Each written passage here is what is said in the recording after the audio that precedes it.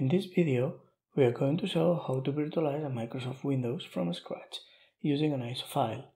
The reasons for showing this use case is because sometimes it's important to have the control and customize a system since the beginning. It can happen that there is no cloud image available and you have to build your own. It also can be that all that you get to start creating virtual machines is an ISO file. Not all the software parts are made to fit in a container. Some legacy code may be kept running in a virtual machine. It also may happen that there is no source code available, and the only chance to keep a software running is in a virtual machine. Some minimum knowledge and a previous setup is required. We will need a Kubernetes environment already running. Ideally, it will be a bare metal installation with KubeVirt and then containerized data imported installed. We will have to download the Windows installation file from the Microsoft web page and upload it to a persistent volume. We will upload the Microsoft Windows ISO file using the containerized data importer. We will prepare a persistent volume claim that will be in charge of storing the new virtual machine. We will have to pull a container image with the virt.io drivers and also connect it to the virtual machine. We will load the virtual machine definition into Kubernetes. We will also start the virtual machine to proceed with the visual installation, and we will connect to the virtual machine through VNC to continue with the step-by-step to get the new system up and running.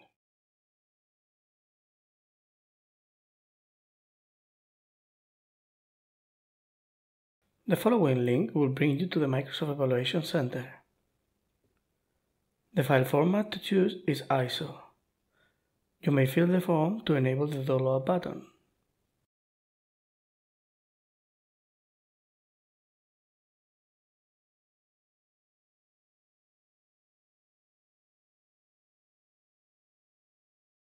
The ISO file is 43 gigs. Now that we have the file in our host, it has to be uploaded to a persistent volume. The volume doesn't exist, the virt.io is taking care of creating it. The virt.io needs the parameter image upload, and also the image path of the ISO file. It also needs the name of the PVC, the access mode, that in our case is really many. The PVC size is 5 gigs. The insecure flag permits insecure connections when using HTTPS. The time to wait for the upload poll to start has been increased to 240 seconds. The upload proxy is the IP address of the CDI upload proxy service. You can find out what is your upload proxy IP address getting the services inside the CDI namespace. There is the IP address and the port.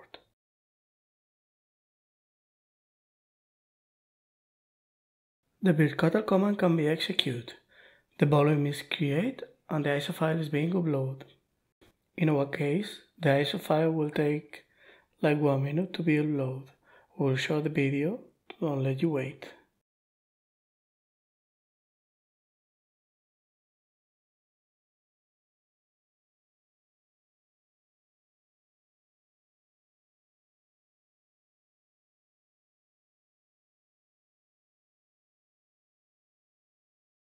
The virt.io drivers need to be available during the installation for the Windows installer to recognize the hard drive. To do so, we are going to pull the virt.io container disk, and later it will be attached to the virtual machine.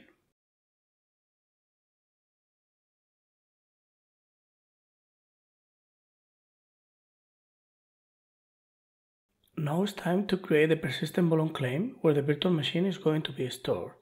In this example, the name is Windows HD. The access mode is read-write once. The storage is 20 gigs. And the storage class is host path. You may set the storage and the storage class depending on your needs.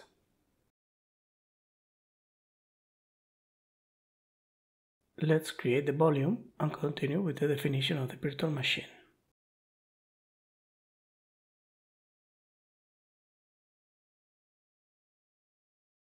In the virtual machine definition, in the YAML file, we can see the kind is virtual machine, the name Win2K12 ISO. It will also have 4 virtual CPU cores and the 3 devices that we need. The first one is the CD with the ISO, and it needs to include the boot order flag set to 1.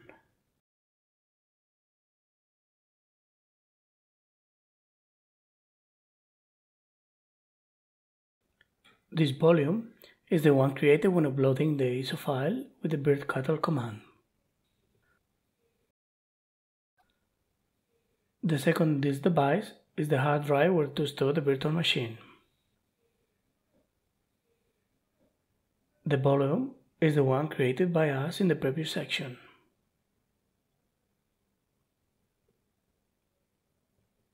And the last one is the container with the virt.io drivers.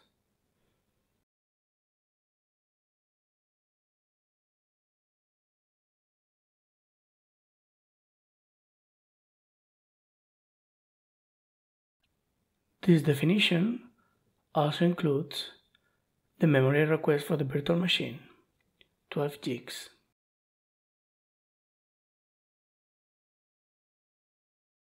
Let's create the virtual machine.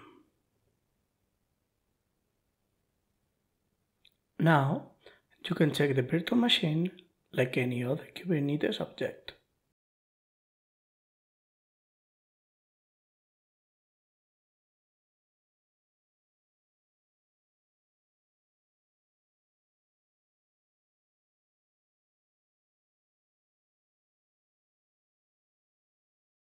Once the virtual machine has been created, it can be started with the virt command.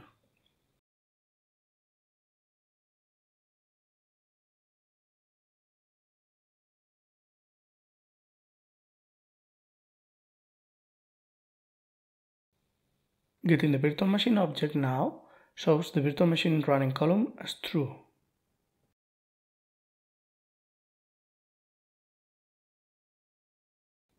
If you request the virtual machine instance, you will find it running and with an IP address assigned.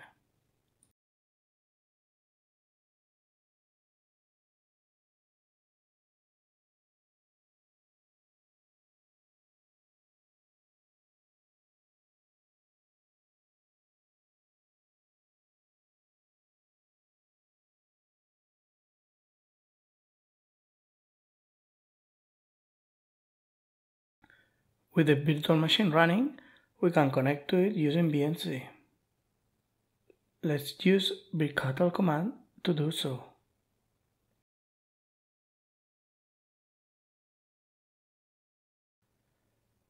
And we can proceed with the installation.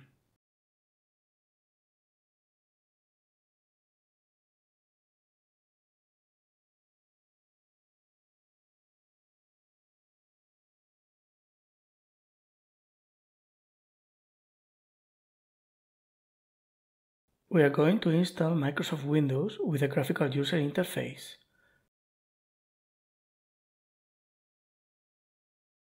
We have to accept the license terms and choose to run a custom install. So far, there are no hard drives. Microsoft Windows by default won't recognize our volume as a storage. We have to look for our virt.io drivers in the fake CD and browse the folder tree, looking for the VIO store folder, choosing the 2K12R2 folder and the AMD64.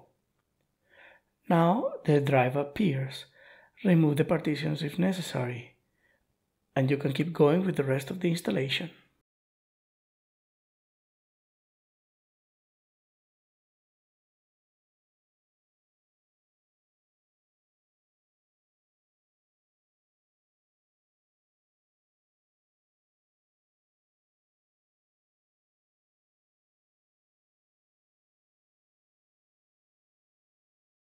Your Windows system is up and running. Congratulations! Thank you.